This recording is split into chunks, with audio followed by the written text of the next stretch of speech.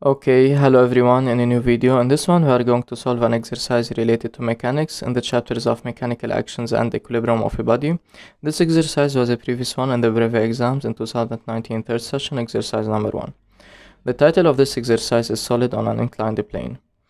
The document 1, they mentioned document 1, then now we can use it, represents a solid S that slides down on a smooth inclined plane, and here by smooth they mean that the friction is neglected, so no friction.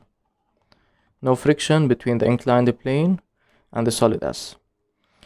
S is submitted to its weight vector W, with magnitude W is equal to 3 newtons,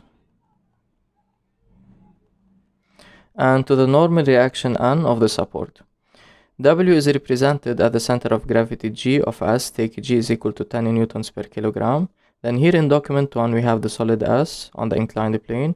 W is represented and the length of this vector is given by 1.5 centimeter, having the point of application G. G is equal to 10 newtons per kilogram. Now, knowing the weight and knowing the value of the gravitational field strength, we can directly determine the mass. Now indicate for each of the following statements if it's true or false and rewrite the false statements correctly. So here by indicate it means that we need to state with the justification if the following statements are true or false. So any answer must be justified. Now let's start by number 1. They are telling me that W is represented with a scale 1 centimeter corresponds to 1 Newton. So we need to check if this statement is true or false. So probably the wrong part or the wrong part is given by this scale. The length of the vector W is given by 1.5 centimeters. So what does 1.5 centimeter represent? The length of the vector W having a magnitude 3 newtons. Now this is the correspondence between the length and the magnitude, but in this case this correspondence or equivalence doesn't correspond to a scale because this is not given by 1 centimeter. Then dividing both sides by 1.5, then each 1 centimeter in this case corresponds to 2 newtons. And as we can see that this statement is false because the correct scale according to this document and according to the given is given by 1 centimeter corresponds to 2 newtons. Then let's say that this statement is false, and the correct statement will be given by that W is represented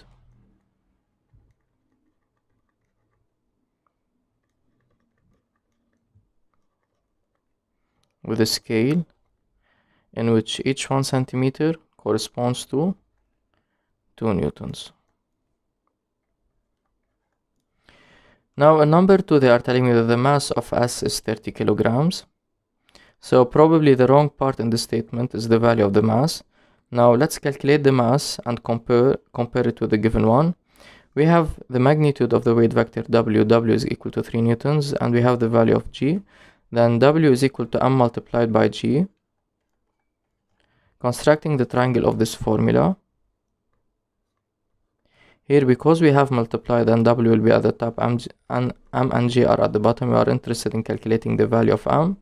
So putting our hand over M will be given by W divided by G. Now the value of W according to the given is given by 3 and the value of G is given by 10. Plugging this fraction on the calculator, it will give me 0.3.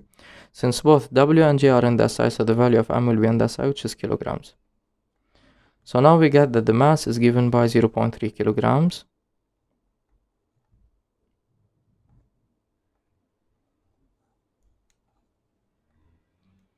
Now comparing this value with the given one, we can notice that statement number 2 is false because the mass is equal to 0.3 kilograms.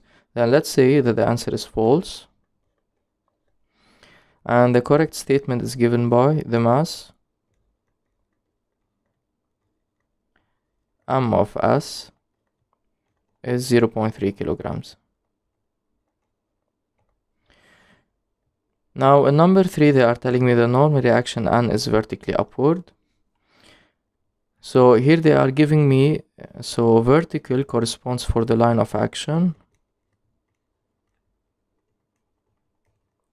whereas upward corresponds for the direction.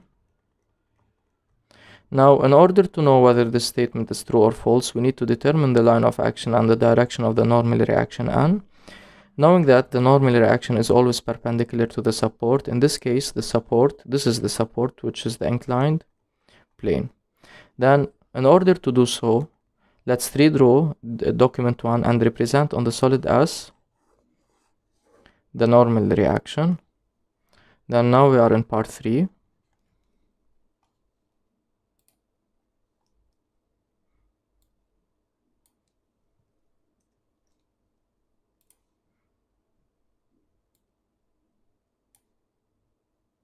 Then let's suppose that this is the inclined plane. On the inclined plane we have the solid S.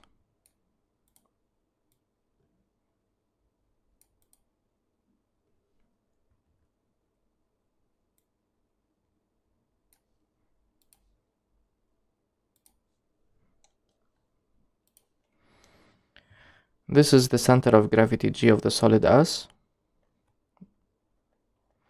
And let's suppose that the point of contact between the inclined plane and the solid S is given by the point A.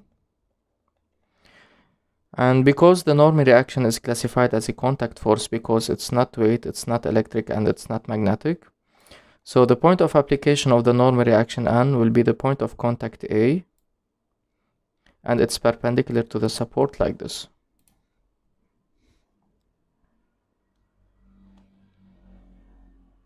This is the normal reaction N. Now, after we have represented the normal reaction N without using a scale, we can see that the line of action of N is given by oblique, and the direction is upward to the left. Then the correct statement will be the normal reaction N is oblique, upward to the left, and not vertical upward. So let's say that this statement is false. So the drawing here is the justification, and the correct statement will be given by the normal reaction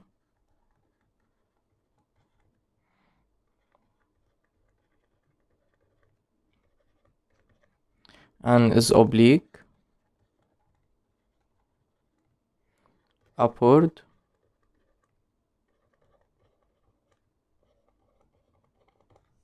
to the left.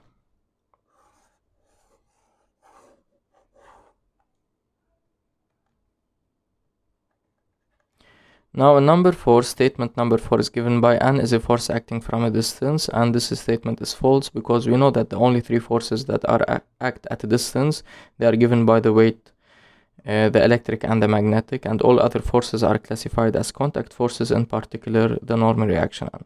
Then let's say false. N is a contact force.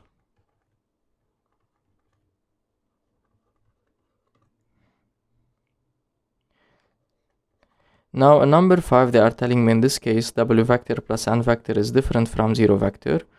Okay, here they are telling me that the solid S slides down. So the solid S is not at rest. Okay, so the solid S is not at equilibrium, and we cannot say that W vector plus N vector is equal to 0 vector because the solid S is not at equilibrium. Then here the justification. So this statement is true. Then let's say, since S is not at equilibrium,